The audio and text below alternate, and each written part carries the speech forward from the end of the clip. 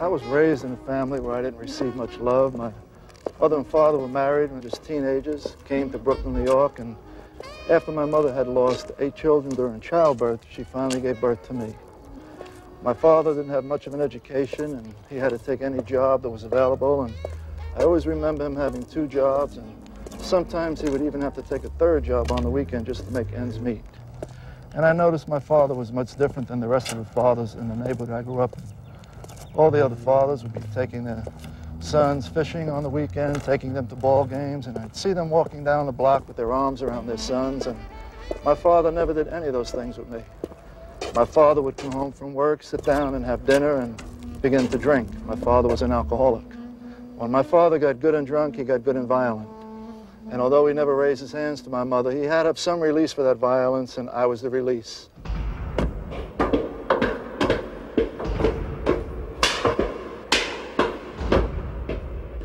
I didn't have to say anything wrong. I didn't have to do anything wrong. All I had to do was be in the same room with him. And he would just grab me by the back of the neck and drag me in my bedroom, and he would beat me with a leather strap. Back in those days, he used a strap that was used to sharpen straight-edge razors. And I remember him just coming in the room, and he would begin beating me. And when I was about 10 years old, I realized as I began crying very heavily, he would stop beating me and just turn around and walk out of the room. So at 10 years old, I made a promise to myself. If my father wouldn't show me the love and attention that I need, I'd never let him see me cry ever again. And the very next time he dragged me in the room to give me a beating, he was a big, strong man with a big leather strap, and I was just a little 10-year-old boy. And it took every ounce of energy in me to hold those tears back, and somehow I had managed. And I made a promise to myself. My father would never ever see me cry ever again. As the weeks and the months and the years went by, my heart became so hardened. I truly believe there was a time in my life if I wanted to cry, I couldn't cry. And I began hating my father. Hating him to the point where many nights I'd wait till he went to sleep and I'd think about going in the kitchen and getting a knife and slitting his throat. This is how much I began to hate my father.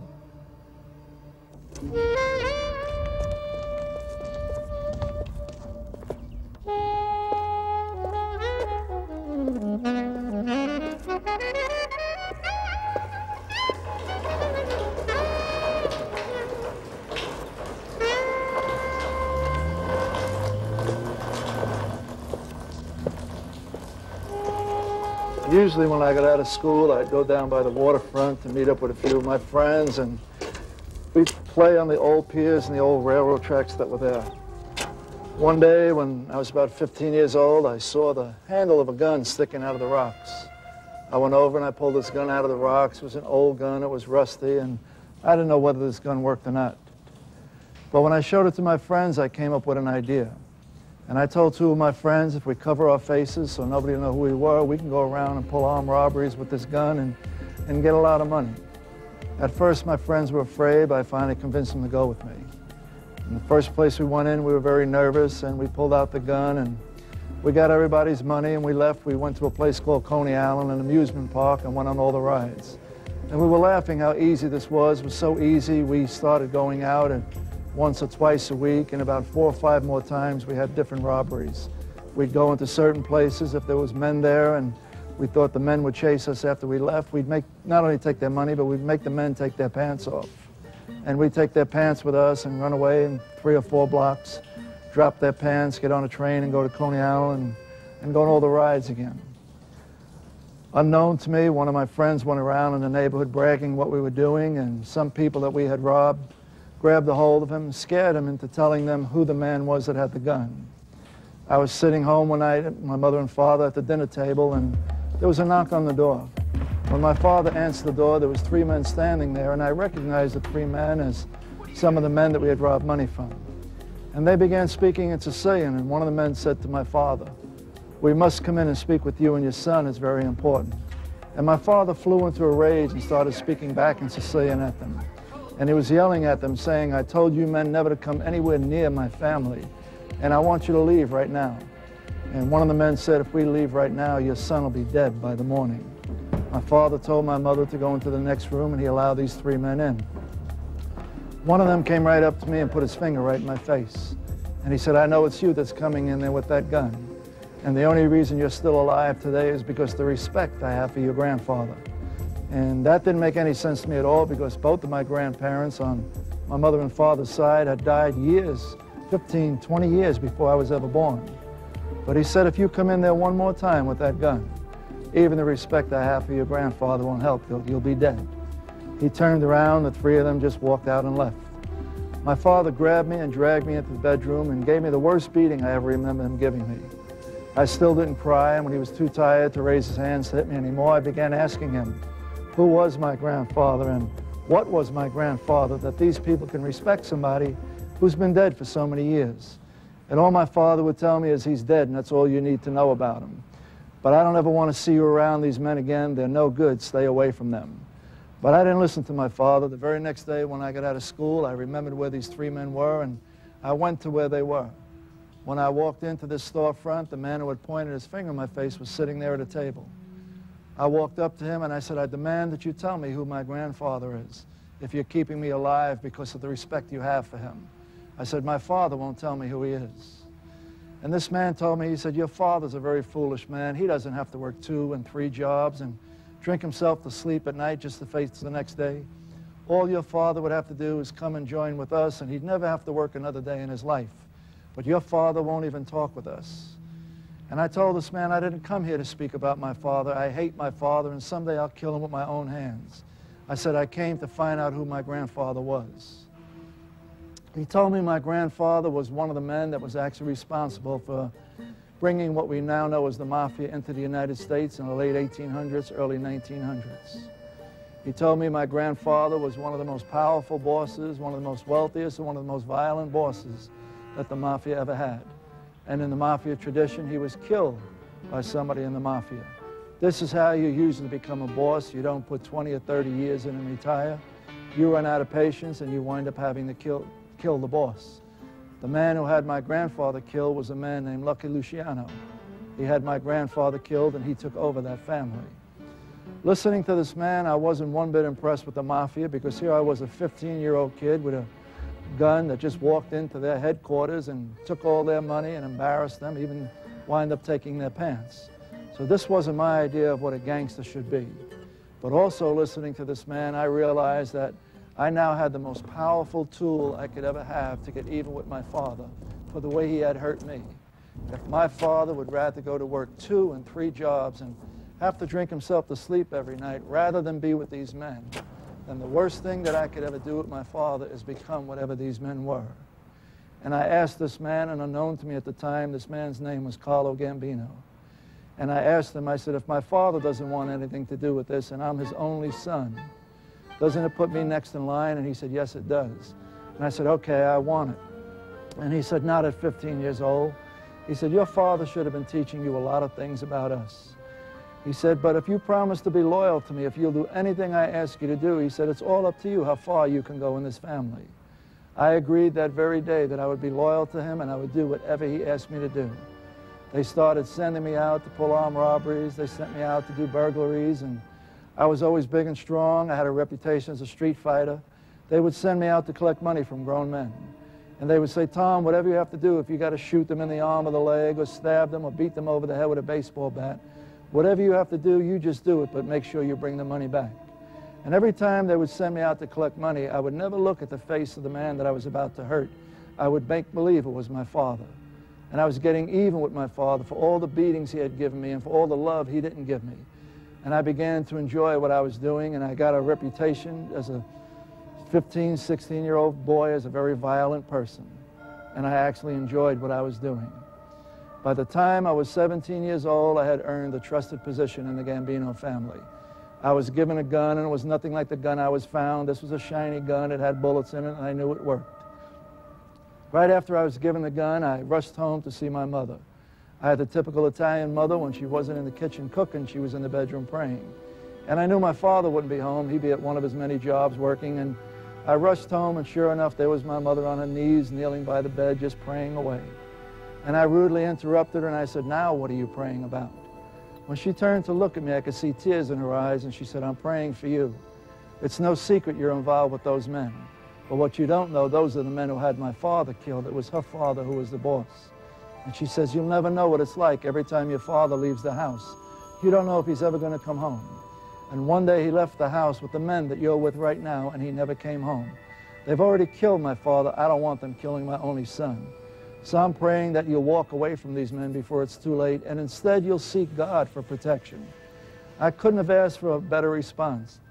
I reached behind my back and took out the gun I was just given. And I said, Mom, here's the only protection I'll ever need. I said, I can't see this Jesus who you're talking about and always praying to. I said, if I'm in trouble, I don't know if he'll be there. But I know this gun will be with me everywhere I go, and I said, this gun will take care of any problems, any troubles that ever come my way. So I don't need your God's protection. I've got my own. And my mother began to cry. And I sought to leave the room, and I turned around, and I said, before I leave, is there anything else that you're praying about? And with tears streaming down her cheeks, she said, yes, I'm praying that someday you'll become a priest. And I said, what a foolish thing for my own mother to say. Nobody in this family has ever been a priest. Everybody in this family has been involved in the Mafia except my father, and look at him. He has to work 2 and even 3 jobs just to bring food for us, and he gets drunk every night. I said, Mom, I don't think you understand. I don't want to be like my father. I want to be like your father. And I want to be more powerful than your father was. I want to be more wealthy than he was. I said, Mom, I even want to be more violent than he was. I said, so I don't need your God's protection. I said, in fact, I don't even need your God. I said, I've got everything that I'll ever need with these people that I'm with right now. So I don't want you ever praying for me ever again. She balled up her little fist, and she said, you can't stop me from praying. Those men that you're with, they've never been able to stop me from praying, and I won't stop praying until God answers my prayers. I laughed at her, and I said, you're wasting your time. The very next day, when I came home from school, I found all my clothes and belongings piled on the doorstep. My father had come home early from one of his jobs and was standing there, and he said, you want to be with those men? Fine, you can't live in this house anymore. It didn't bother me because I was making enough money to get my own apartment. But my boss told me that he refused to allow me to quit school. He wanted me to complete my education. But now that I didn't have to go home to parents every night, I was able to spend more and more time with these men, and they were teaching me more things and giving me more responsibilities. By the time I was 19 years old, I was given my first contract. They told me there was a hijacking in the garment district. It was an inside job, and they already took care of the people that were involved in doing this. But there was 2 men who hijacked the truck, and they were hiding in another state. And they wanted me to go there and shoot both these men. And if I was told once, I was told 100 times, Tom, whatever you do, don't kill either one of these men. We don't want them killed. All we want to do is make an example of them so nobody will ever think about stealing from us ever again. And they said, here's a driver's license in a different name, here's a plane ticket in a different name, so when you go there, if you get stopped, nobody will know who you are. And when you get there, there'll be a man to meet you at the airport who'll know exactly who you are. And when you get there, he'll give you the keys to a rental car. When you get the rental car, inside the glove box will be a gun, pictures of what these 2 men look like, and directions where they are. Go there, shoot both of them, and come right back. Everything he told me was exactly the way he explained it. I went there, the man met me, gave me the keys, I got the gun, the pictures, the directions, found both of these men and shot both of them, got back in the car and went back to the airport. When I got on the plane, the only people on the plane besides me was the police department. They knew my real name, placed me under arrest, brought me to jail, kept me overnight, and in the morning brought me before a judge. And the judge said, you're Italian, you're from New York, and you're here shooting people. What are you, a hitman? What are you, in the Mafia? And at 17 years old, I had taken a vow that I would never betray the Mafia no matter what. So every time this judge would ask me questions, I would ignore him like he wasn't even there, and it made him very angry. And he said, if you're found guilty, he said, and you still remain silent, I promise I'll send you away for the maximum amount of time that I could. I didn't bother hiring an attorney. I didn't want a jury trial. I was guilty, so I just pled guilty. When I went before this judge, he started asking me the questions again, and I kept my vow of silence. He kept his promise. Sent me away for 2 5 to 10-year sentences. When I got to this prison, even though neither my mother or father knew how to write, they had somebody write a letter. And I opened the letter and I read it, and the letter said, you've disgraced this family for the very last time. You no longer have a mother, you no longer have a father as far as we're concerned. We no longer have a son, he's dead and buried. Don't ever write, don't ever call, don't ever come by the house. I was finally paroled from the first sentence to the second sentence, was let out on good behavior, put on a bus and sent back to New York. When I got off the bus, the first thing I did was go to a friend's house to get a gun. This is the thing that I had missed most all those years, having that gun as my security, That gun had become a way of life with me. It was no different than one of my hands or one of my feet. But I got the gun, but I didn't go to see my boss because I felt I had let him down for the first time since I was 15 years old. But he knew that I was out, and he sent for me. When I got there, his opening words weren't, "Hello, Tom," or "Welcome home, Tom." The first thing he said to me was, "Tom, do you have a gun on you?" I said, "Carlo, you know I always have a gun." He said, "Give me the gun," and I said, "No." But I saw a table close by, and I agreed to put my gun on the table. I wanted that gun as close to me as possible if anybody was going to hurt me. I wanted to be able to get that gun and kill as many people as I could before they killed me. I put the gun on the table, walked back and sat down, and my boss began asking me questions. He said, "Tell me about all those years you spent in that penitentiary." And very arrogantly, I looked at him and I said, "You see any broken bones? You see any scars?" I said, "You know I can take care of myself. I survived." And then he leaned back and he said, "Tom, is there any one thought that you had more than any other thought all those years?" And that was easy for me to answer because even to that very moment, I was thinking, what did I do wrong that I got myself arrested? I thought I followed his instructions exactly the way he asked me to. And this is what I told him. And he said, "Tom," he said, "you're not going to understand this right away, but in a few minutes you will." And he said, "Now you're going to know why I asked you for your gun." He said, "Tom," he said, "you didn't do anything wrong." He said, "We called the police and gave them your real name and told them what you did." He said, "Tom, you have to understand, when we sent you out to make money, you always came back with a lot of money. When we send you out to hurt somebody, you usually hurt them even more than we ask you to. But we had no idea what would happen if you ever got arrested and had to go to jail." And he said, "Tom, all I wanted to do was see if you can pass my test." I'm sitting there thinking, here's a man looking at me smiling because I passed his test. But in the meanwhile, I had to spend years of my life in a penitentiary that I can never get those years back. They're gone, they're lost. Was thrown out of my house. My mother and father, I couldn't contact them anymore, and I didn't care about my father, but I loved my mother, and I knew her heart was broken. And all this man could do is look at me and smile, happy that I had passed his test. All I thought about was getting up and getting the gun and killing him, and I could care less what they did to me afterwards. But before I can get up and get the gun, he had a book in front of him that he had showed me many times before. In this book, he had names of people who owed him large amounts of money. And before I can get up and get the gun, he slid the book across the table. And he said, "Tom, if you can have any type of business at all, what type of business would you want?" He knew I was always fascinated by the nightclubs and the discotheques, and this is what I told him. And he said, "Go ahead, take one." He wasn't going to buy a nightclub for me. He wasn't going to build a nightclub for me. He was taking somebody else's nightclub. I don't know whether they didn't pay him the money back, or maybe they were too slow on paying, or maybe he just didn't like the way the person parted his hair. He was taking their nightclub away from them.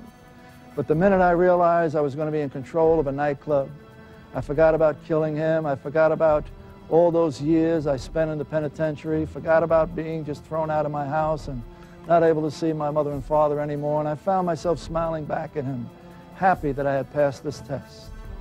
I looked in the book and I said, "Carlo, there's two in here that I like, and I can't make my mind up right away." I said, "I need some time." He said, "No, you don't. Take both of them. You've earned it." This was the beginning of me becoming a so-called businessman. Now that I had control of these businesses, I didn't have to go out and pull armed robberies. I didn't have to pull burglaries. I didn't have to go out and break arms and legs anymore to make money. Now I was a so-called businessman.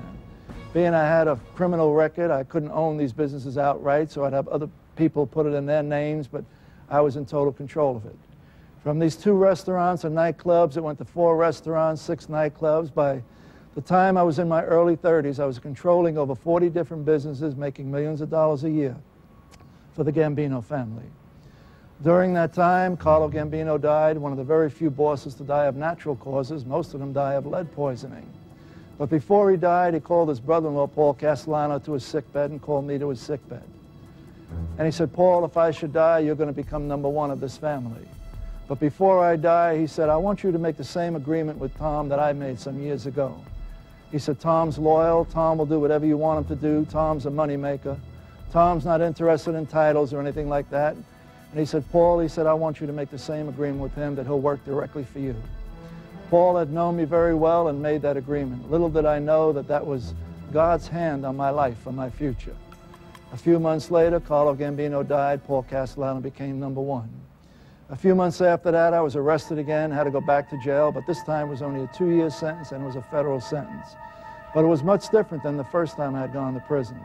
It was much different for two reasons. One of the reasons being that my reputation preceded me and everybody knew who and what I was before I even arrived at this prison. The other reason being something called the American Civil Liberties Union. They've gone into most of our prisons and turns them into college campuses. If you could see some of the prisons that I go into on a weekly basis, you'll see that they have more luxuries in there than the majority of us have out here. And it's no wonder 8 out of 10 people return to prison when they have it so good in here compared to what we have out here. And I had a 2-year sentence because of my criminal record. They wouldn't even allow me any parole. I had to max out the whole 2 years. I had about 4 months left to go, and one day the Catholic chaplain came up to me and he said, "I've been watching you and you're a lot different than the rest of the men in this prison." And very arrogantly I said, "Of course I am. Don't you know my position in the Gambino family?" And he said, "No," he said, "I've been a prison chaplain for a long time." He said, "I've seen a lot of people in organized crime." He said, "But I see something in you I've never seen in any of them." And he said, "I understand you're going home in a few months." He said, "Do you have any plans?" And I looked at him and I laughed. I said, "Do I have any plans? I'm controlling over 40 businesses. I'm making a few $1,000,000 a year." I said, "What do you think I'm going to do when I get out?" I said, "It's back to business as usual." I said, "Why are you asking me this?" And he looked at me very seriously. And he said, "Tom, have you ever considered becoming a priest?" And I looked at him and I said, "You must be drinking too much of that communion wine. You must be drunk." I said, "You know who and what I am." And I said, "I can't be anything else." And for the next 4 months, every time I saw him, I walked in the opposite direction. Because that's the very last thing I remember my mother saying to me, that she was going to pray for me to become a priest and would not stop praying until God answered that prayer. And here was a prison chaplain that didn't even know my mother, whether she was dead or alive, and more or less telling me the same thing, and I didn't want to hear that. 4 months went by, I was released, and finally I got back home, and I got with my boss, Paul Castellano. He looked at me and he said, "Tom, what's wrong? I see a look on your face that I've never seen before." And I said, "Paul, that's the problem. I don't know what's wrong." I said, "Look at all the power that I have. Look at all the material things I have. Look at all the money I have." I said, "Paul, even with all these things, there's something missing in my life. And the problem is I have no idea what it is." And he looked at me and he laughed. He said, "Tom, look at the lives that we lead." He said, "Our phones are tapped, our houses are bugged, and every time we drive someplace, there's police surveillance following us all over the place." He said, "Tom, we don't have any freedom, and you just got out of jail. What do you expect?" He said, "Take some time off, work it out of your system. You'll be okay." I took his advice. I traveled to California for a while, Arizona, Miami. And everywhere I went, the food, the climate, the people were different. But that void in my life wasn't different. And whatever it was growing. Finally, I just returned back to New York, and I got heavily involved in all the construction and labor unions. I received a phone call from a friend of mine in Florida, and he told me he had a friend in Atlanta, Georgia, that wanted to open up a restaurant in Atlantic City, New Jersey. All the construction was going on with all the new hotels and casinos. And he asked me if I can find a favor or do a favor for him where he can get in with the least amount of money. I told him that I'd have to speak with this man from Atlanta, Georgia. I never did business over the telephone. And I told him, tell this guy from Atlanta to come to Brooklyn, New York, and I'd sit down and I'd speak with him. When this man came, when the appointment was made, right away I noticed he was wearing a diamond pinky ring, a Rolex watch with diamonds, had tailor-made clothing, alligator shoes, so him and I had a lot in common. And he was telling me about these restaurants they had in Atlanta, Georgia, and how prosperous they were and how many millions of dollars they were bringing in a year. And I found that very difficult to believe. Even though I had money and did some traveling, I never had any occasion to go to the South. And the only thing I had ever known about the South is what I saw from a television program called Hee Haw. And I couldn't imagine these big, fancy, prosperous restaurants in the middle of cornfields or cow pastures. So I told him I'd have to go to Atlanta with him and check it out for myself. We'd made the arrangements. We were flying into Atlanta. The plane started landing. I looked out the window, and instead of seeing cornfields or cow pastures, I saw the skyline of Atlanta with these great big office buildings, and I was very impressed. But I was even more impressed with this man's restaurant. He took me to the 4 that he had in operation, and we sat down, and I said, what is your ultimate goal for this business? He said, I have 4 in operations now. I want to maybe open 2 more, build myself a log cabin in the Colorado mountains, and retire. But I saw greater potential than he did. I realized if I could start franchising these restaurants or opening up 10 or 12 of them, I could eventually sell them to some mega corporations for millions and millions of dollars. But I didn't share that with him because that was my plan, and if I could see in doing it, I didn't plan on giving him anything at all. I was going to take all his restaurants and his money away from him. And I told him he wouldn't have to pay us any money at all. He can go ahead and open up his restaurant in Atlantic City, New Jersey. And all we wanted in return was a percentage of the business he now had in Atlanta. We shook hands and agreed. About 2.5 months later, his was one of the very first restaurants opened in Atlantic City, right on the Steel Pier. A few months later, we started getting our percentage. We never had Uncle Sam as our business partner. So once a month, he put one of his employees on the plane and bring us the cash. This went on for 7 or 8 months, and I received a phone call from the man from Florida who originally called me. And he said, Tom, he said, have you heard what happened to our friend in Atlanta? I didn't think anything happened. The money was coming up every month, and that's all I was really concerned about. But he told me that some drug dealers had kidnapped him, and they wanted $1 million, or they're going to kill him. And he said, Tom, I grew up with this kid. He said, we went to school together and everything. He said, I'd hate to see anything happen to him. Tom, is there any way that you can help? And when he asked me that, I hesitated. And I hesitated because of a reason.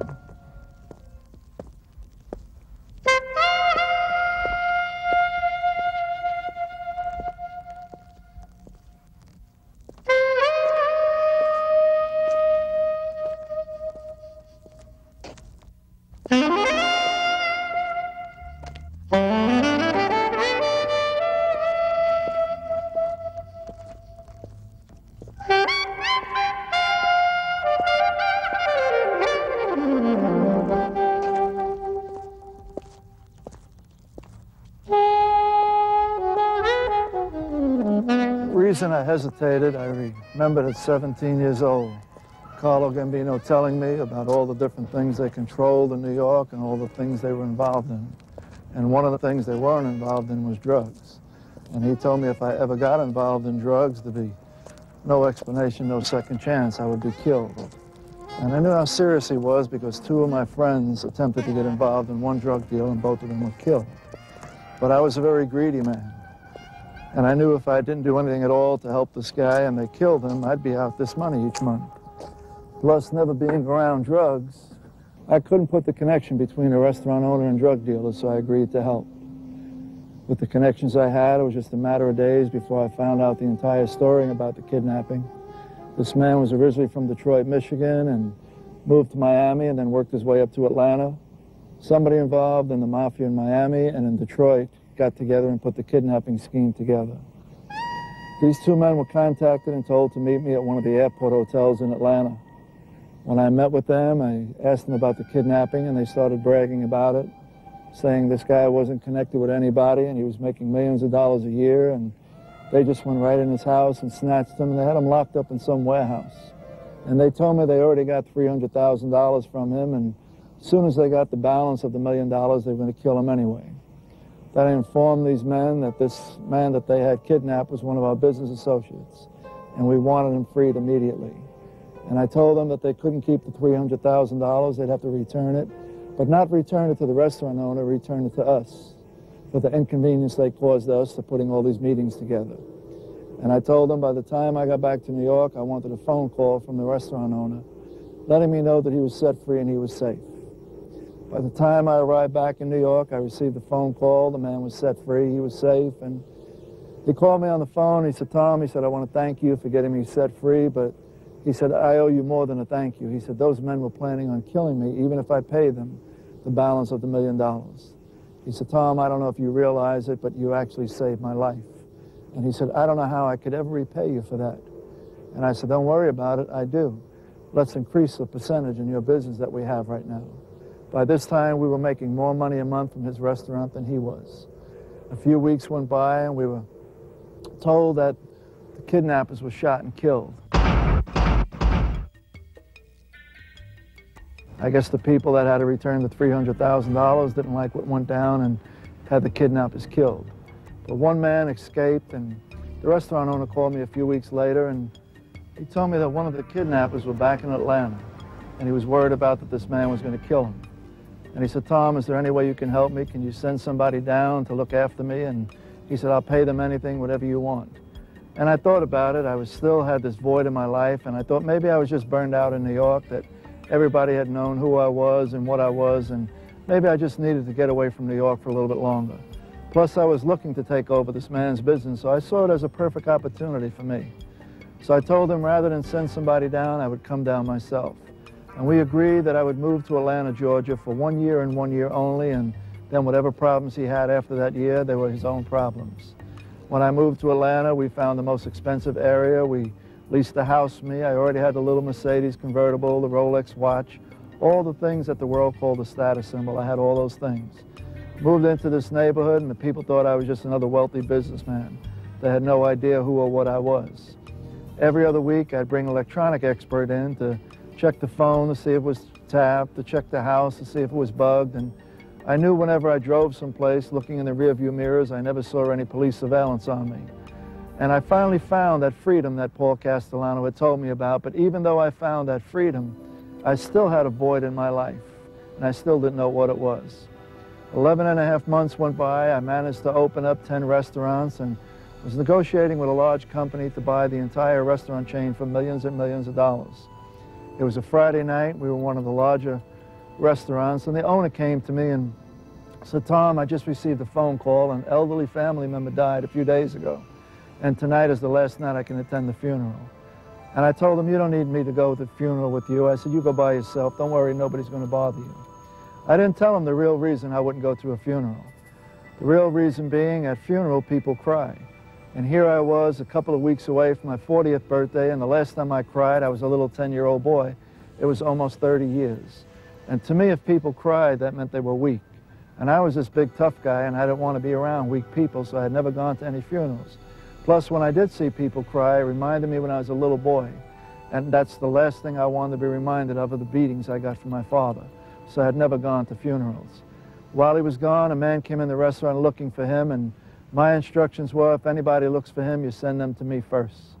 When this man approached me, the minute I laid eyes on him, there was something I didn't like about him. He came up and asked me where the restaurant owner was. I told him it was none of his business, and I asked what he wanted with him, and he said he owes me money. I knew he wasn't one of our suppliers, but I just wanted this man out of my face and out of the restaurant, and I said, "All right, how much money does he owe you?" And he said $800, and I reached in my pocket to get the 800 and started to hand it to him, and I said, "What does he owe you $800 for?" And he said, "Cocaine. Every day he buys 8 grams of cocaine and pays me the next day." When I heard that, I put the $800 back in my pocket. I reached in and I got my gun, and I shoved my gun right in his mouth. And I told him, "If I ever see you in this restaurant again, or even on the streets outside," I said, "I'll blow your brains out, and you think I won't, just nod your head and I'll do it right now." And he turned around, he ran out of the restaurant. I was very angry because here I thought I was protecting the restaurant owner's life when he actually put my life in worse danger than his was. I was with this man 16, 18 hours a day, 7 days a week. If we ever would have been stopped and this cocaine was found, both of us would have been arrested on drug charges. And all Paul Castellano would have to do is see it in the newspaper or see it on television that I was arrested on drug charges. They said there'd be no explanation, no second chances, I would be killed. So I was very angry that the restaurant owner put my life in this position. When he finally came back from the funeral, the minute he stepped in the door, I ran over and grabbed him, and I began hitting him. And I left him laying on the ground in a pool of his own blood. And I just grabbed him by the throat, and I told him, "I'm coming back Monday morning. And if you don't sign this entire restaurant over to me," I said, "I'll finish what I started tonight." I left the restaurant, got in my car, drove home, took a shower, got myself a good night's sleep. Saturday morning when I woke up, for some strange reason, I didn't go through my usual routine. I just sat at the very edge of the bed, and I started taking a mental inventory. I started looking at the Mercedes parked in the driveway, this fancy house with the fancy furniture and all the gold and diamond jewelry I had and all the money I had laying around the house. And I thought to myself, my father worked 2 and even 3 jobs and never had anything to show for it. And I've never really worked one day in my life, and look at all that I have. And everything I have, I've got it all myself. Nobody's ever given me anything. As I sat there looking at these things, having all these thoughts, something happened in my life that was the very beginning of my life changing completely around. As I sat there with these thoughts, and a small, still voice began to speak to my heart.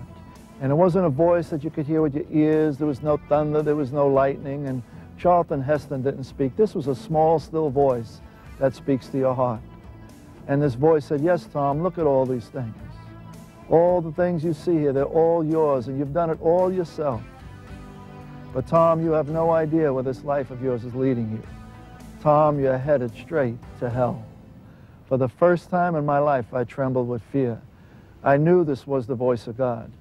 Being raised a Roman Catholic, I made my own personal decision only to attend church on Christmas and Easter Sunday. I knew absolutely nothing about God other than what I saw in a movie when I was just a little kid called The Ten Commandments. And there was two things that I remembered most about that movie. One was when Pharaoh wouldn't let God's people go, God parted the Red Sea, led his people through safely, and when Pharaoh's army tried to follow them, God closed the Red Sea and drowned and killed all of Pharaoh's army. When Sodom and Gomorrah wouldn't turn from their wicked ways, God destroyed all of Sodom and Gomorrah. So I looked at my Father in heaven no different than I looked at my Father on earth. If you did something wrong, you were going to get punished. And I knew God wasn't going to step off his throne and come out of heaven to come down to earth and beat me with a leather strap like my father did. And I thought God was saying, you've lived such an evil and such a bad life. I'm killing you and sending you to hell. And I trembled with fear. But then I started looking at the house, the Mercedes and the Rolex and all the other gold and diamond jewelry and all the cash I had around, and a spirit of pride came in. And that spirit of pride just chased that spirit of fear right out of the house.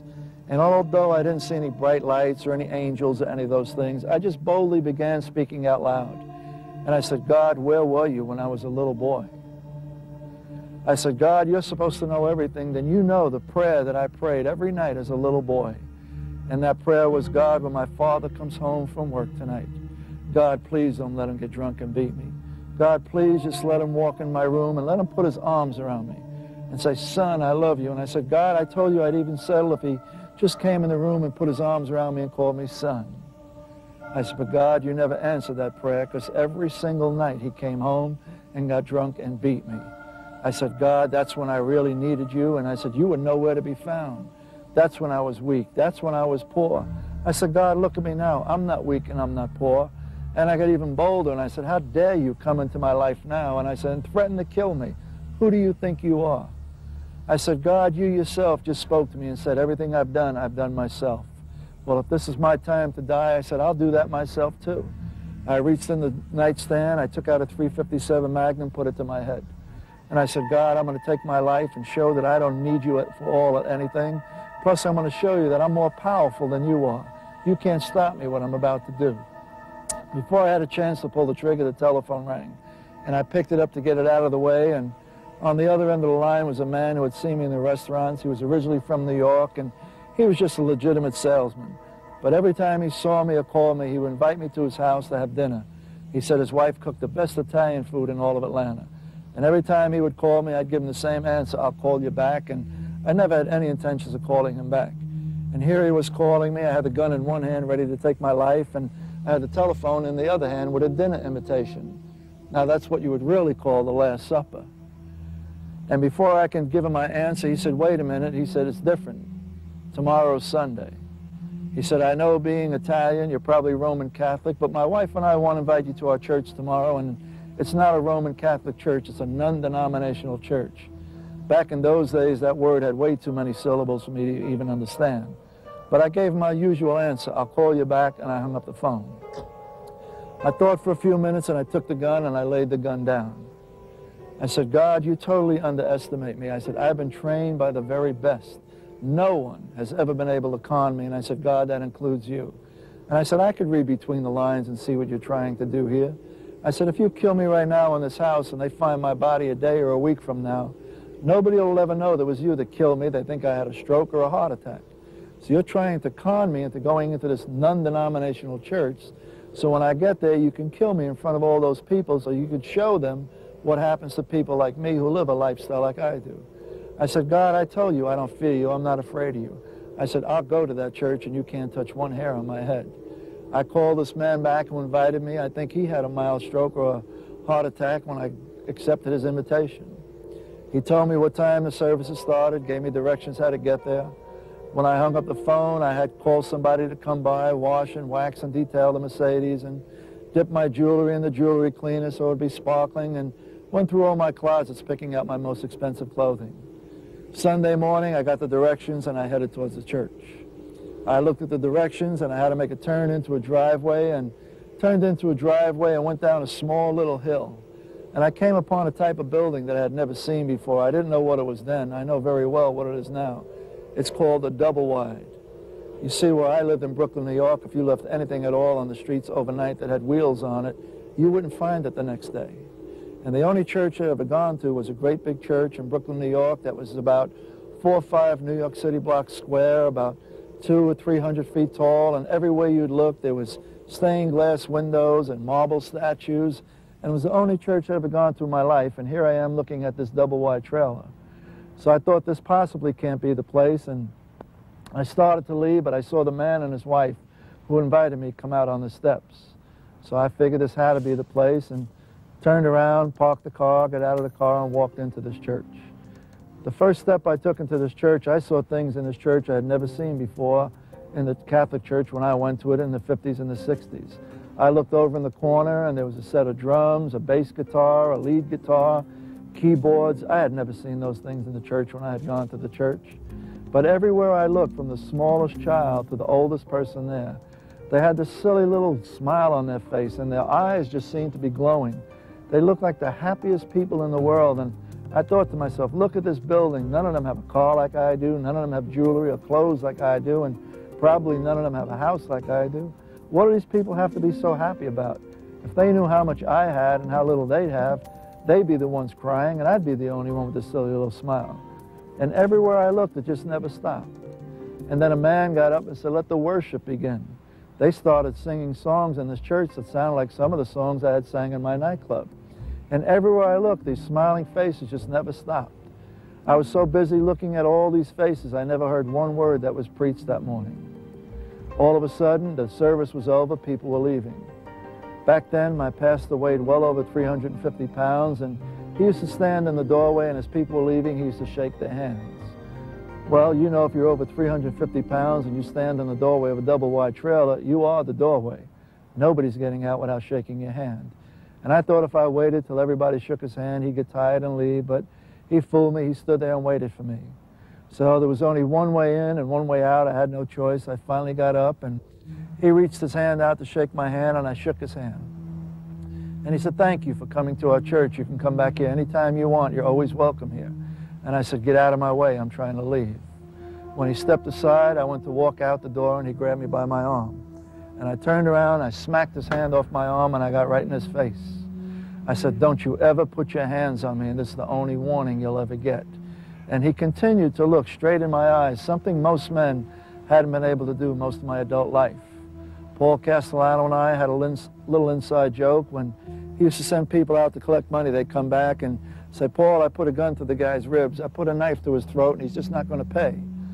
Paul would look at me and say, Tom, show them how it's done. I'd walk right into this man's place of business, right past his secretary, kick the door to his office open, put both my hands on his desk, and say, Paul sent me here to collect some money. Look into my eyes, tell me what you see if I have to leave here empty-handed. 9 out of 10 times the man would look in my eyes and say, I see my own funeral, and within a matter of hours would come up with all the money. But this man continued to look straight in my eyes. He didn't even blink. And then he said to me, I have something to say to you, and I hope I don't offend you. And I said, if you offend me, it's going to be the very last thing you ever do. And he said, the eyes are the windows to the soul. And all the time I've been looking in your eyes, all I've been able to see is a little boy crying, wanting to be loved.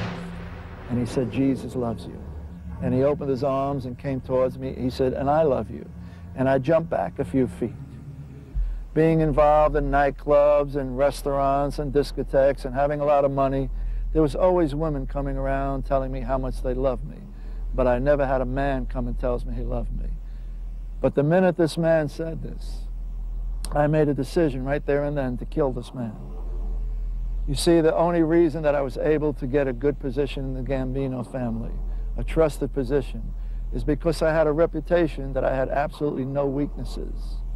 And I thought I was the only one in this world that knew that little boy was still inside me, still wanting to be loved and accepted by his father more than anything else in the world. I didn't join the Mafia to be a tough guy. I got involved with them to hurt my father, and after I hurt my father beyond my wildest dreams, I truly believed that I was stuck in a lifestyle that nobody could get out of. And believing that I was stuck in it, I just tried to make the best of it. But now somebody knew my secret. I couldn't take a chance in telling anybody, and my secret got out that I did have weaknesses. So right there and then I made a decision before I returned to New York, I was going to kill this man. I started to leave, and he handed me his business card, and his home phone number was written on it. And he said, for some strange reason, God has placed a burden on my heart for you, like he hasn't done in over 20 years of ministry. He said, let's get together during the middle of the week. He said, you and I need to talk. And I took his card and walked out very angry, walked right past the people who invited me to the house, got in the car and drove out of the parking lot and got home.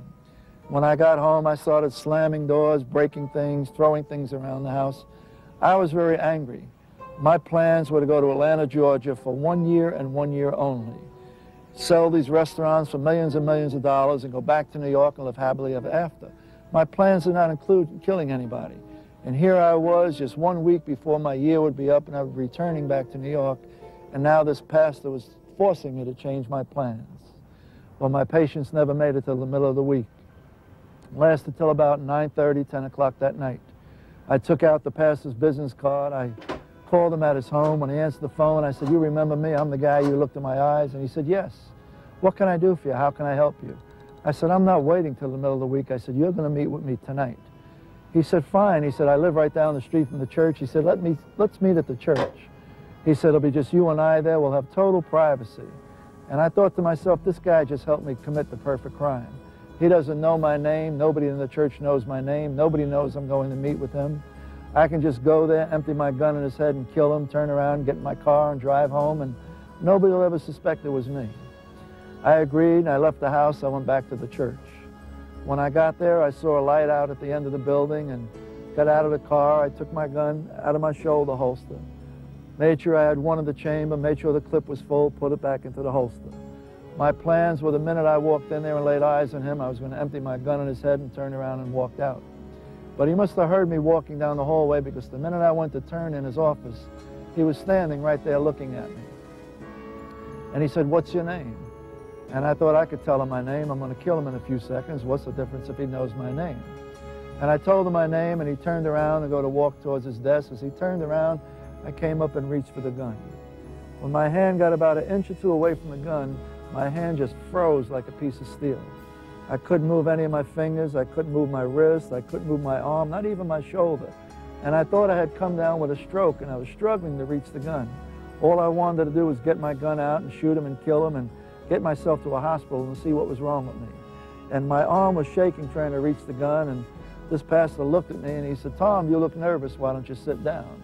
If he knew what I was trying to reach, he would have been the nervous one and got up and ran out. But I thought, whatever's wrong with me, if I sit down, maybe it'll be easy to reach the gun. But when I sat down, it was the same thing. I could look and see my fingers inches away from the gun, but not able to grab it. And he began asking me questions. He said, Tom, do you know Jesus Christ? I said, of course I do. All Roman Catholics know Jesus. He said, well, if you were to die right now, do you know where you would go? I said, yes. He said, where? I said, well, not right away, but eventually I'll get to heaven. He said, you say that with some confidence. What gives you that confidence? I said, it's simple. At 1 month old, my mother and father brought me to the Catholic Church, and the priest sprinkled some holy water on my head, and hey, eventually I'm going to heaven. So he said, well, praise God, then you must be born again. I said, born what? He said, born again. I said, what are you talking about, born again? I said, I'm 6'2", 230 pounds. I'm almost 40 years old. I said, how can I be born again? And this man had a book in front of him, just like my boss did. But this man's book didn't have names of people who owed large amounts of money. This man's book had one name of somebody who paid everybody's debt. This man had the Bible. And he opened it up, and it was the first time in my life I've ever seen the inside of a Bible. And he went to the book of John, the 3rd chapter, the 3rd verse. And he said, Tom, in John 3:3, the Word of God says, in order to enter the kingdom of heaven, you must be born again. I said, okay, you've got that book there with all the answers. You tell me just how I do that. And he turned to the book of Romans, the 10th chapter, the 9th verse. He said, Tom, in Romans 10:9, the Word of God says, if you confess with your mouth that Jesus is Lord and believe in your heart that God raised him from the dead, you shall be saved or born again. He said, did you say that at 1 month old? I said, of course not. Babies can't speak at 1 month old. He said, Tom, how would you like to become part of this congregation? And I laughed at him the same way I laughed at my mother, the same way I laughed at the chaplain in the prison. And he said, why are you laughing? I said, I'm a sinner. I said, you don't want a sinner in your church. And I said, I'm probably the worst sinner you'll ever meet. He said, Tom, don't say that. You're no different than anybody in this church. He said, in fact, you're no different than me. And I said, how could you say something like that when you don't even know me? He said, it's not me, and went back to the book of Romans, the 3rd chapter, the 23rd verse. He said, Tom, in Romans 3:23, the Word of God says, all have sinned and fall short of the glory of God. He said, see, you're no different than anybody else in this church, not even any different than me. Well, that offended me. I didn't spend most of my life in and out of penitentiaries and prisons. I've been stabbed, I've been shot, and I didn't want to be equal to this guy. And I just told him, I said, I'm going to tell you all the things that I've done. I'm going to tell you about the lifestyle that I've been living for the past 23 years, so you'll understand that I've lived such a bad lifestyle that God himself, it's too late for him to help me. And I thought back as far as I could remember and started telling him all the things that I had done. I don't know how much time went by. I had a strange feeling. My eyes were closed, and I opened my eyes, and I wasn't sitting in the chair anymore. I was on my knees in the middle of his office. And for the first time in 30 years, I was crying, and I was crying uncontrollably. The tears were just rolling down my cheeks. My shirt was soaking wet. My jacket was wet. And I looked at the desk, and the pastor was gone. And I turned to my side, and he was on his knees next to me with tears in his eyes. I said, what are you crying for? He said, don't you know what just happened? I said, yeah, I came in here like a tough guy, and I just made a complete fool of myself. I said, let me get up and get out of here. And he grabbed me with both hands.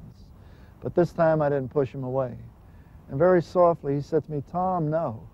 He said, Tom, you've just opened up a door in your heart to let Jesus in. He said, Tom, I don't care how long we have to stay here tonight. He said, but please don't leave here without letting me lead you in the sinner's prayer. I had never even heard that before. I had no idea what the sinner's prayers were. But when I look in this man's eyes, he had something that I desperately wanted.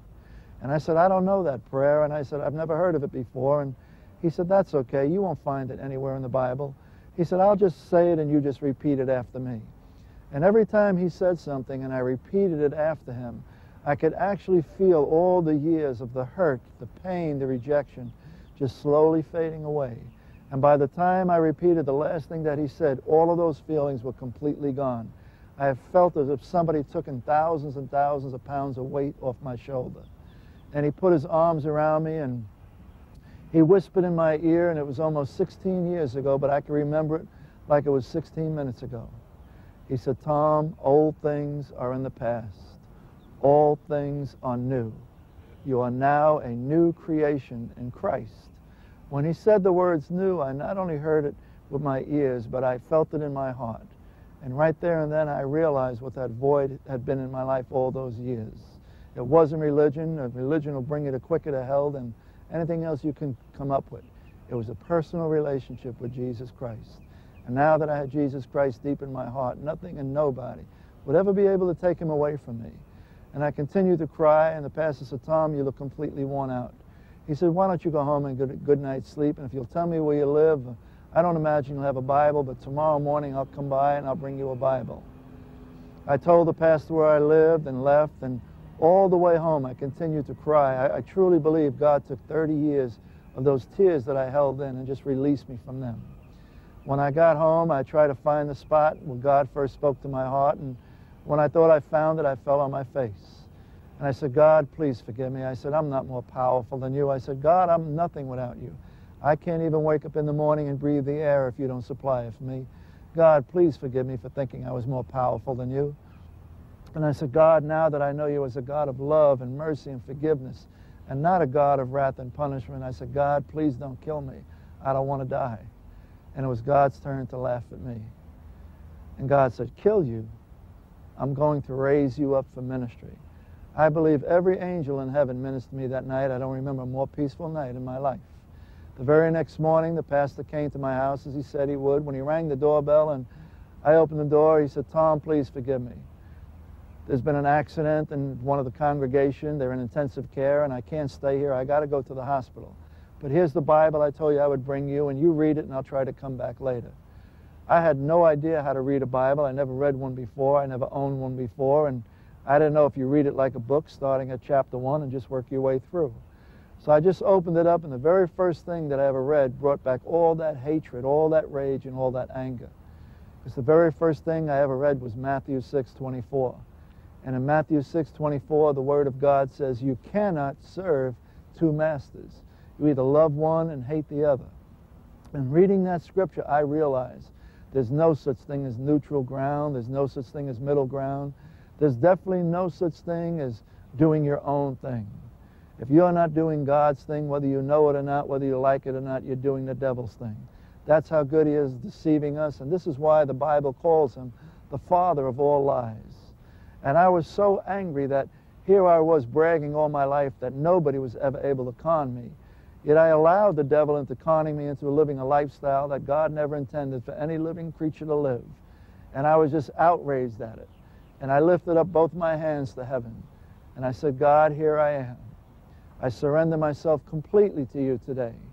Whatever you want me to do, wherever you want me to go, whatever you want me to say, God, I'll do whatever you ask me to do. All I ask in return is that you use me better than I've allowed the devil to use me. You better be careful what you pray. The first thing God put upon my heart, I could no longer be a gangster and be a minister of his. I called up my boss and I told my boss, I said, I'm not coming back. He totally misunderstood me. He thought I wasn't coming back to New York. And he said, whatever you got going in Atlanta, you want me to send a crew down to help you? He said, you know, what about what you got going here in New York? How do you want me to handle it? And I said, Paul, you don't understand. I don't mean I'm not coming back to New York. I said, Paul, I said, I'm not coming back to that lifestyle. I've accepted Jesus Christ in my heart as my Lord and Savior, and the Tom Papania that you knew is dead and buried, never to be risen again. He said, Tom, he said, you've been like a son to me all these years. And you know as well as I do, there's one way in, and that's feet first, and there's one way out, and that's in a coffin. And he said, if you're serious about not coming back and quitting, you know what I'll have to do. I'll be forced to put a contract out on you. I said, Paul, have you ever read the Bible for yourself? He said, what are you talking about? I said, do you think God would come into my life now at almost 40 years of age, forgive me of all my sins and call me into ministry just so somebody like you can kill me? I said, Paul, in John 8:36, the Word of God says, when the Son sets you free, you're free indeed. Paul, I quit. I'm out. He hung the phone up. Unknown to me at the time, a contract was put on my life. The very next thing God spoke to my heart was to get in touch with my father and reconciliation. My father was the very last person I ever wanted to get in touch with. But I had just asked God to come into my life, and I told him I would do anything he wanted me to do, and I didn't want to fail him that soon, and God knows I failed him enough throughout the years. I had to call up information to find out if they had a phone, and they had a phone, and when I called, my father answered the phone. And although he hadn't heard my voice in over 23 years, he recognized my voice and started yelling at me, how dare you call here? Haven't you disgraced this family enough? We told you we don't have a son anymore. We told you you don't have a mother and father. How dare you call here? What do you want? I said, Dad, I want your forgiveness. I said, Dad, I miss you and my mother so much. I love the two of you so much. I said, Dad, please don't hang up the phone. Please tell me you forgive me. And he said, what's wrong with you? I said, Dad, for the first time in my life, there's something right with me. I said, Dad, I've got Jesus in me now. And I said, you're going to be real happy to hear this. I just got off the phone with Paul, and I said, Dad, I quit. I'm out of that lifestyle. Growing up as a little boy, I had never, ever seen my father smile. I never, ever heard his laughter. All I ever saw was that drunken, angry face and the sound of that leather strap hitting my back. But when I told my father I had left that lifestyle and quit, he began to cry. I never believed my father was capable of crying. And finally, after 40 years, he said the words that I've been wanting to hear for so long. He finally called me son. And he said, son, please don't do that. I'd rather know you're alive, even if you're with those men, than to find out that they've killed you. I said, Dad, you know how Mom's been praying for me to seek God for protection all these years? I said, Dad, if you could see me right now, you would see both of God's arms wrapped tightly around me. I said, Dad, you'll never have to worry about me again. For 23 years, I've been serving God, fathers, but for the rest of my life, I'm serving Father God, and no mafia, nothing the world could throw my way could ever hurt me ever again. And my father said, no, I need your forgiveness. He said, I tried so hard to be a good father to you, and I failed. I said, Dad, how did you ever show it? He said, son, who do you think I went to work all those jobs for? I wanted you to have everything so you'd never be attracted to that lifestyle, but I failed you. And I said, no, Dad, you didn't fail me. I'm responsible for my own decisions. You see, the problem with us men, the only examples we have of being a husband or a father is our own fathers. And I found out that my father's father told him that if you provide food and clothing and shelter for your family, that's showing them love. When my father told me that, I realized that he was being the best father to me that he ever knew how.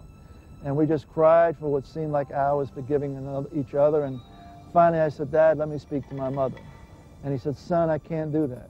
You'll never know how you've broken your mother's heart. And even though I believe you that you changed, if I tell her that you changed and a week, a month, a year from now you go back to that lifestyle, you'll break her heart all over again and she can never live through it a second time. But I love you and I'll be praying for you and you can call here anytime you want.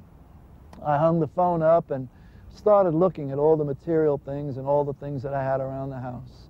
And God just spoke to my heart and started telling me, get rid of everything that you didn't work for. I said, God, that's everything. I've never worked a day in my life, and I just started giving the things away. And God gave me the worst news yet. He said, now go out and find yourself a job. But the Bible says that he who began a work in us is faithful to complete it. God didn't just throw me out to the streets. I picked up the Atlanta newspaper and I started looking in the want ads, and the first thing that caught my eye was a position for an operations manager. And let's face it, back then, who could operate and manage better than I could? I called up and made an appointment for an interview. A few days later, I went to the interview. When I got there was two men in front of me, and while they were going in to be interviewed, the interviewer's secretary would call them from time to time for a phone call.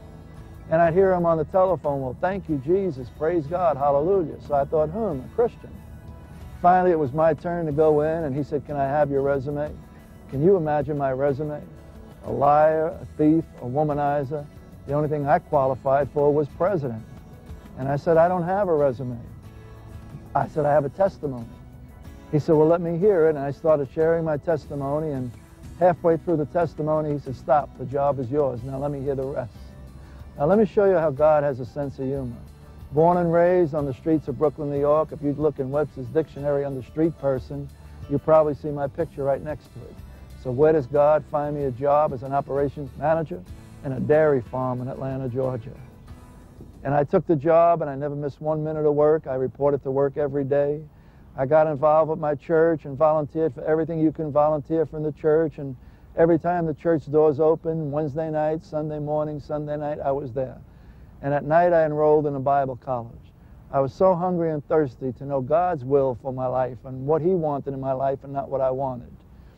I received a phone call one day from a doctor that I had known. I had known this doctor for more than 20 years. He was my next-door neighbor. But he called me up to tell me something that I didn't know. He told me he had been my mother's doctor for over 15 years. And he told me my father made him promise never to tell me that he was my mother's doctor, because he was a cancer doctor, and I didn't know it, but my mother had cancer. But he said, Tom, he said, I'm breaking that promise today because I've admitted your mother into the hospital. She's got bone cancer, and I don't think she's going to live another week or two, so I'm breaking that promise. And I know you'd want to see your mother one last time. I thanked him. I called up the dairy. I was only able to get a 2 days leave of absence, and I had to take an advance and pay for a $275 plane ticket to go to New York. A year earlier, I could have bought my own plane and my own crew. This is the drastic lifestyle change I was living. When I flew to New York and went to the hospital, I didn't walk right into the hospital room because I hadn't seen my mother in 23 years. I had no idea what she looked like anymore. So I just leaned up against the wall and I closed my eyes and I tried to remember what she looked like the very last time I had seen her. And I closed my eyes and I saw this little 4'11" Italian woman, 170 pounds, with the wooden spoon in her hand that she used to stir the pasta. And a great big smile broke out on my face and I rushed into the hospital room. But the minute I saw my mother, my smile went away and my heart was broken in millions of pieces. The cancer had my mother down to about 65 pounds. She looked like a skeleton laying there with just one thin layer of skin stretched over her. And on the nightstand was a picture of me when I was 3 years old, and I could hear my mother praying for me. And I've never witnessed such unselfishness in my life to this day. Here was my mother told she had cancer, that she'd be dying within a week or two at the most, and her greatest priority, her only concern, was where her son was going to spend eternity. And when I saw this, I just broke down and cried. I rushed over to her side. When I leaned down to hug her, my tears fell off my face onto her face. And she just gently pushed me back and she said, son, if you only knew how many years I've been waiting just for this.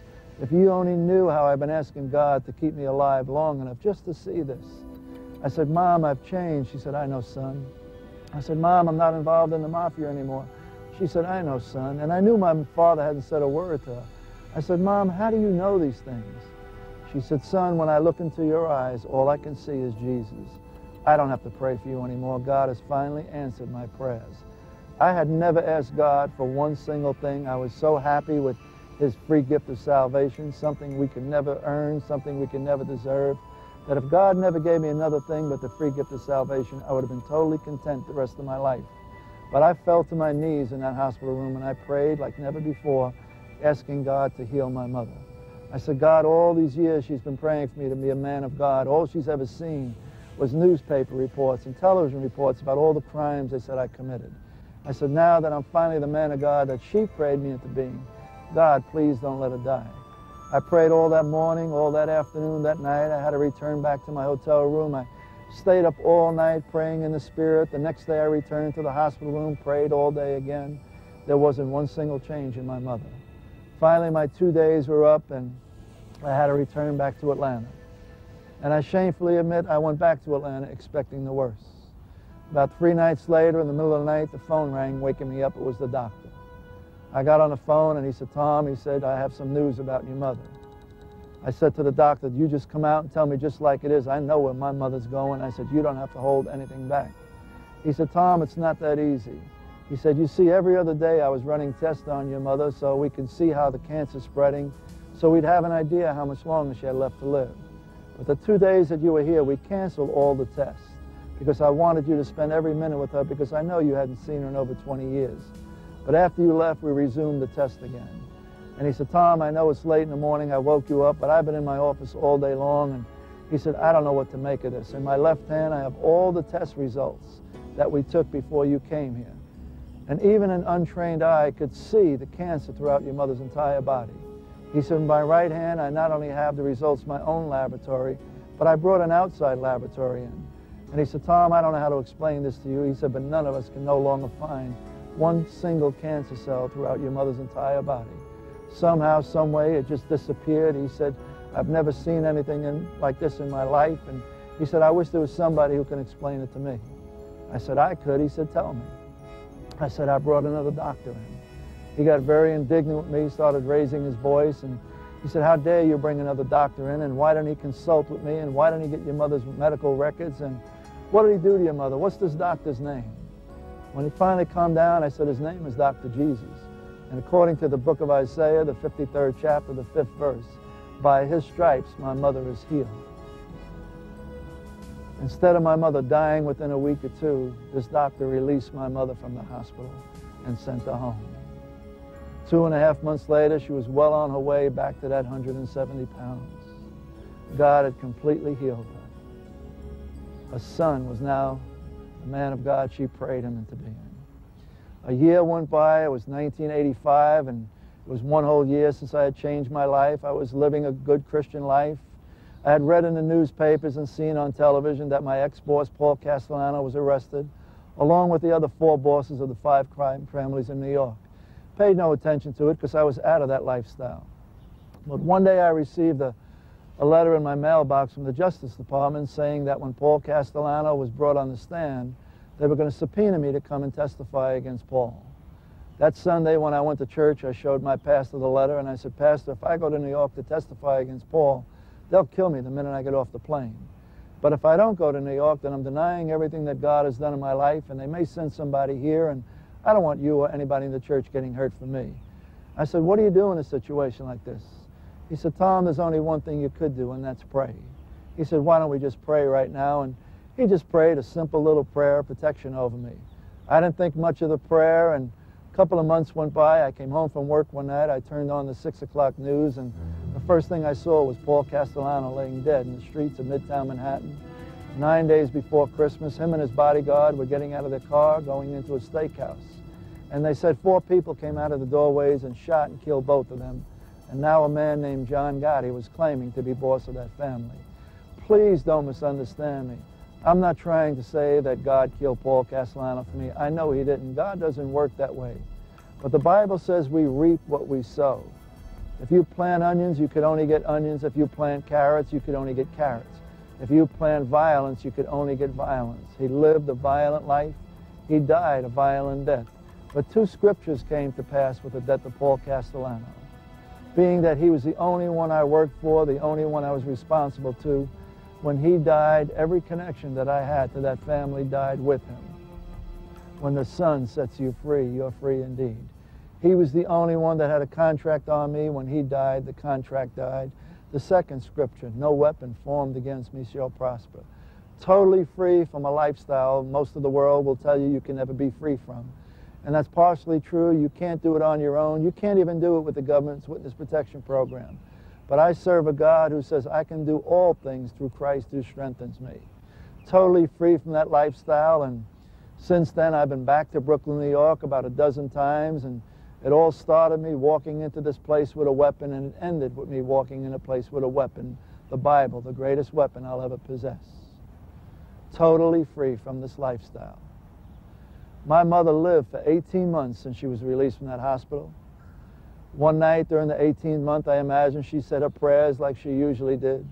There was no sickness, no pain, no illness. She laid her head down on the pillow, and God just mercifully and gracefully took my mother home. But the night that God took my mother home, I was sitting in the maximum security cells of the Atlanta Federal Penitentiary facing a 400-year sentence. The restaurant owner finally got busted with all his drugs. When the FBI and DEA went in there and looked at his books, they found my name in there and saw how much money I was getting, came and arrested me. They had me locked up in the maximum security cells of the Atlanta Federal Penitentiary. Locked up in an 8-foot 6-by cell, 23 hours a day, only allowed out 1 hour a day to take a shower and exercise. And I thought for sure that God knew I was totally innocent of these charges. This was the first time I was ever in jail, but I was completely innocent. All the other times I was guilty and I took whatever punishment was dealt to me. But this time I was completely innocent, and I was looking at a death sentence, 400-year sentence. Nobody lives 400 years. And I just asked God, why was this going on? And God spoke to my heart, and he said, I know you're innocent. You know you're innocent. He said, take your eyes off the circumstances. Keep your eyes on me. But that was very hard for me to do because I was the only one locked up there on the 5th floor of this maximum security cell. I was all by myself. And I took my eyes off the circumstances, and I started worrying about this jail sentence I was supposed to get. One day, one of the officers came up there, and they opened the doors, and they told me to stay in my cell. I heard 3 doors slam, so it wasn't hard for me to figure out. I now had 3 neighbors. The very next day, when they opened the doors for the 1 hour, the 4 of us came out. We looked at each other. The 3 of them ran back in and closed their cells. These were the 3 men who were hired to kill me. And they put them in the cells right next to me, and we were all out the same hour each day, unsupervised. I went and took a shower, and when I took the shower, I began crying. I said, God, these men tried to kill me, and here they are in the cells right next to me, and I'm going to jail for the rest of my life. I'm going to die in this jail anyway. And I said, God, I can't spend the rest of my life in jail knowing I didn't do anything. So if I'm going to spend the rest of my life in jail, it's got to be because I know I've done something. Tomorrow, when they open up these doors, I'm going to kill these 3 men. Then I'll know why I'm spending the rest of my life in jail. The next day, when they opened the doors, I walked out, and the only words that came out of my mouth to these men was, I know you guys tried to kill me, but I forgive you, and Jesus forgives you, and I love you, and Jesus loves you. And I started sharing with them what God had done in my life. And the next thing you know, I was leading all 3 of them in the sinner's prayer. I spent a total of 11.5 months incarcerated, waiting for the trial. The trial itself was over 4 months. They claim it was Atlanta's longest trial. I had 57 witnesses against me, and everything looked like I was going to go to jail for the rest of my life, but God had other plans. Finally, after all the witnesses came forth and spoke against me, God spoke in the courtroom. The jury went into deliberation. After 10 days of deliberation, they came out. There was 6 people involved in this case. They read the first few names. Everybody was found guilty. Finally, the jury foreman said my name. I stood up, and every charge that I had, they said not guilty. When he finally said the last not guilty, I couldn't contain myself. I actually jumped up on the table and shouting, hallelujah, free at last, good God Almighty, free at last. I was finally totally free of all these charges after 11.5 months. I had lost everything I had. All I had was the clothes on my back when I was arrested. I was released, and somebody from the church came to pick me up, and they took me in so I could stay in their home. Sunday, they brought me to church. It was the first time in 11 and a half months I was in church. They said I was too dangerous to even let out for church in the Atlanta Penitentiary. When I got to this double-wide trailer, it no longer looked like a double-wide trailer. It now looked like the Taj Mahal. They had 7 acres of trees there and land, and every tree had a yellow ribbon on it, and there was a big banner hanging over the door of the church. Welcome home, Brother Tom. Always remember, God will never, ever leave you or forsake you. I don't remember feeling any more love than I ever did that morning. That night, I went home to these people's house, and I said my prayer, and I said, God, tomorrow morning, let me call up the dairy and get my job back and put all of this behind me like none of this ever happened. And God spoke to my heart and said, Tom, you'll never work for man again. You're going to work for me. I said, all right, do I go to work for my church? And he said, no. I said, well, do I go to work for another church? And he said, no. I said, what Christian organization do I work for? And he said, none. I said, God, if I don't work for any of these organizations, where does my food, my clothing, and shelter come from? And he said, I am Jehovah Jireh, which means God the provider. He said, I shall provide all your need according to my riches and glory. God called me into prison ministry, one of the last places I ever wanted to go back. But he opened the doors to me in the prison. I was able to go in. I was able to go into inner cities and share with the youth gangs what being in a gang was really about. And God just started blessing the ministry, opening doors for me all over to share my testimony. Not only in the prisons, not only in inner cities, but God opened doors for me to speak in churches. This was almost 17 years ago. If somebody would have told me that I would be an ordained minister of the gospel of Jesus Christ and I would be called an evangelist and sharing my testimony all over the world 17 years ago, I probably thought they were crazy and shot them, put them out of their misery. But you see, when God looks at us, he doesn't look at the outside person. He looks at our hearts. And God probably looked at me and said, there's a little boy with a broken heart that needs a father. If he'll only reach out and touch my hand, I'll be the father that he never had. And I'll love him unconditionally. I'll love him just the way he is. And I realize now that God loved me just as much when I was walking around carrying a gun as he does right now that I'm one of his ministers going around sharing the gospel. And if God can do this with a piece of scum and filth and trash like me, God can do this with anybody. And you may be listening to all this and saying to yourself, well, Tom, you know, it's good for you, everything I've heard, but I've never done the things that you've done, and I've never even dreamed of living the lifestyle that you have. And Tom, basically, I'm a good person. I'm good to my wife, good to my husband, good to my children, good to my parents. Ask my neighbors, ask the people I work with. I'm a good person. Well, if you do all those things, I'd have to agree with you, you're a good person, but I got some bad news for you today. Good people don't go to heaven. This is what I said, good people don't go to heaven. John 3:3 only says one thing. It does not say in order to enter the kingdom of heaven you must be good. It does not say in order to enter the kingdom of heaven you have to belong to any denomination. John 3:3 does not say in order to enter the kingdom of heaven you have to have perfect church attendance. I can go to McDonald's every day, I'll never be a Big Mac. The only thing that John 3:3 says, in order to enter the kingdom of heaven you must be born again. And some of you may be saying, well, okay, Tom, how do I do that? Very simple, Romans 10:9, if you confess with your mouth that Jesus is Lord and believe in your heart that God raised him from the dead, the Bible, not Tom Papania, says you shall be saved or born again. What I would like for you to do right now as you're listening to this, I would just like for you to just search your heart. And I'd like to lead you in a prayer that Pastor Kelly of Landmark Church in North Cross, Georgia led me in almost 17 years ago. A prayer that just radically changed my life around. So I'd like for you to just repeat this prayer after me. Heavenly Father, I'm a sinner, and I confess my sins to you, and I repent of my sins, asking you to forgive me. I believe that Jesus Christ is the only Son of God, was born of a virgin, was crucified, and on the third day, God raised him from the dead. With this confession of faith, I invite you, Jesus Christ, into my life, not only as my Savior, but as the Lord of my life. Thank you, Jesus, for forgiving me today of all my sins. Thank you, Jesus, for saving me. Amen. If you've said this prayer for the very first time, I welcome you to the family of God.